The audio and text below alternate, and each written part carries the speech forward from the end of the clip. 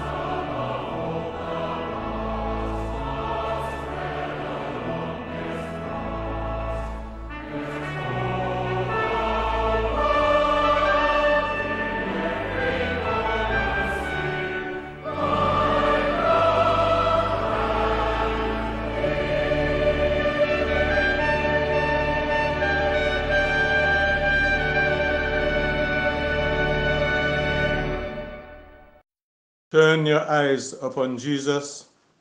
Look up in his wonderful way. Good morning, Lord.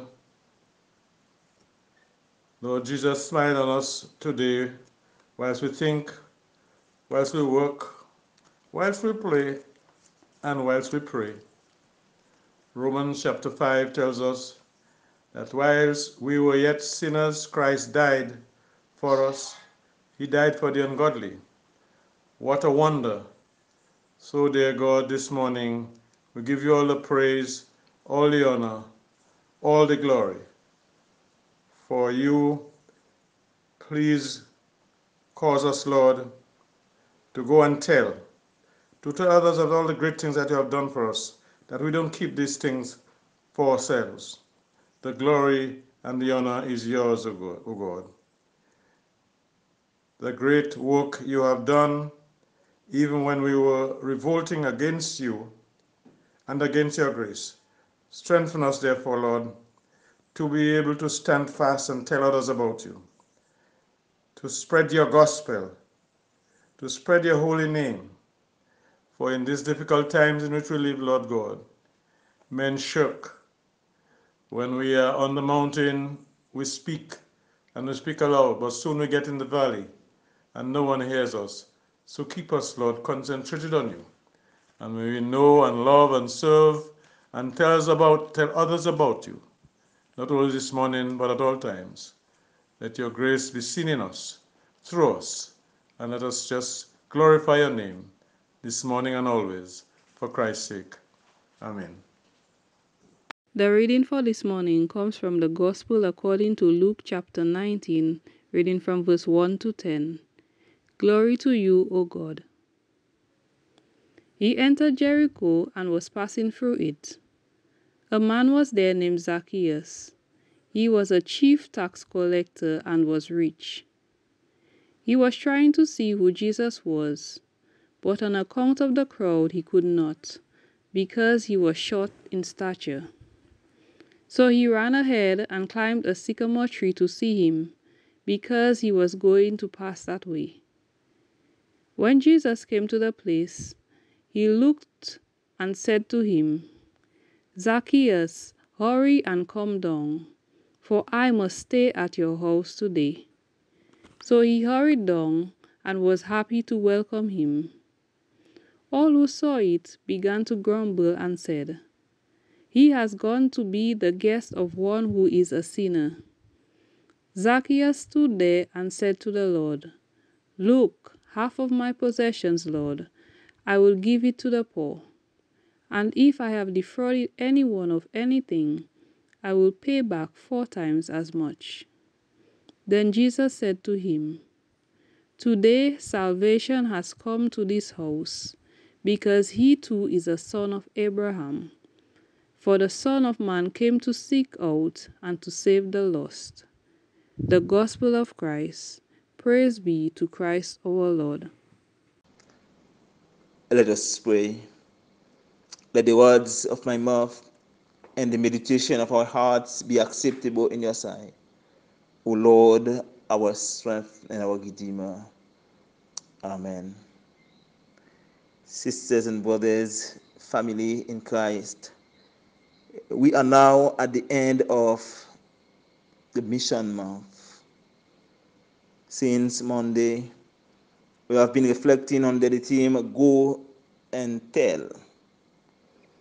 Our sub-theme for today, the good news of salvation. Go and tell the good news of salvation. After 3 years of practical training at the feet of Jesus, before he ascended into heaven, he sent his disciples into the world to proclaim the good news to all. Today, Jesus continues to call men and women, and he sends them out into the world to proclaim the good news of salvation. Go and tell.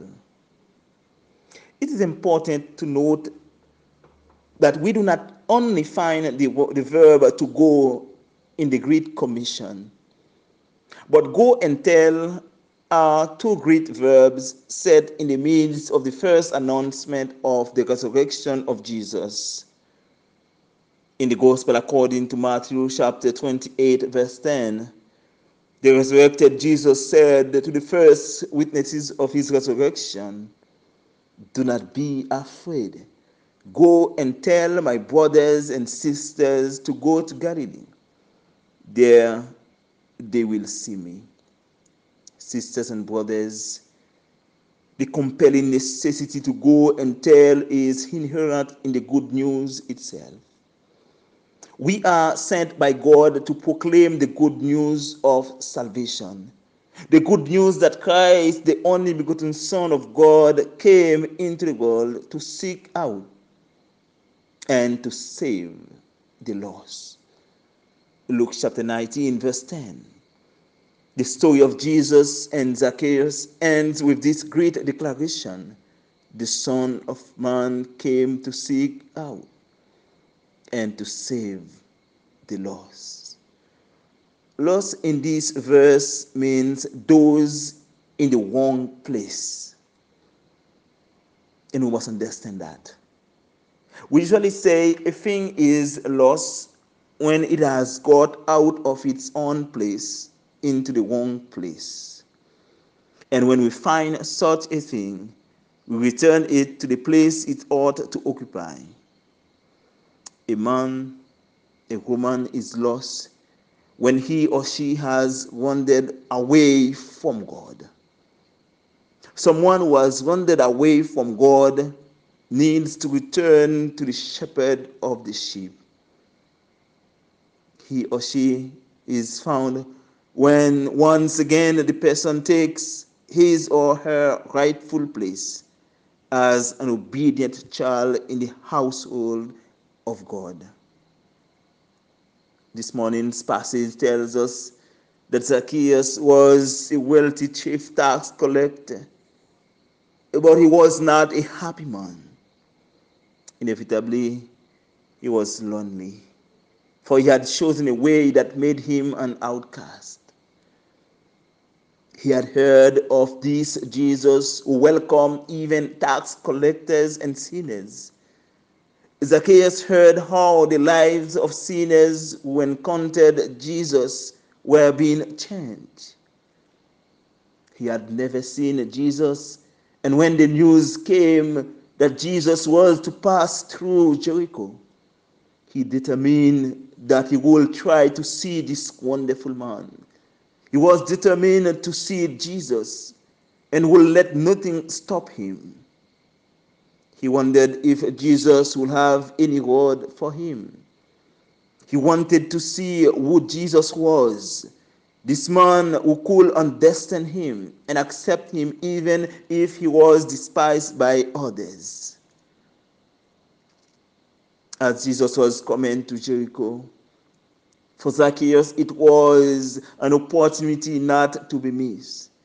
Things were not easy for him, but he had the courage to find a strategy that will allow him to see Jesus. The short man ran on ahead and climbed a sycamore tree. Jesus knew that the chief tax collector was on the tree. In verse 5 of our text, when Jesus came to the place, he looked up and said to him, Zacchaeus, hurry and come down, for I must stay at your house today. How surprised Zacchaeus was to hear these words. He had hoped to catch at least a glimpse of Jesus. Now he could take this wonderful man into his home and talk face to face with him. Zacchaeus led the way to his home to entertain Jesus and his disciples there. The great question was, among all the priests at the temple, among all the respected citizens, who was Zacchaeus to provide the hospitality he must have yearned to offer? And as Jesus decided to visit him, there was a low grumbling back and forth through the whole crowd. They were saying among themselves, he has gone to be the guest of one who is a sinner.